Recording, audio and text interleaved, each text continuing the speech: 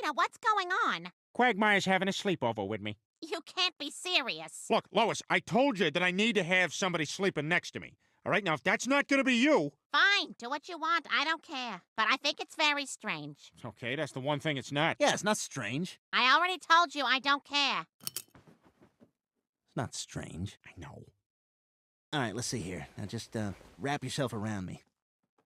Is that okay? Yeah, actually, you can hold me even tighter. Okay, just need to put this arm right around here. Yeah, there we go. Good. Now let's just fall asleep like this.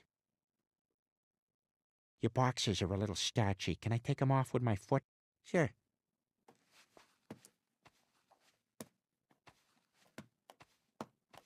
Come on, you.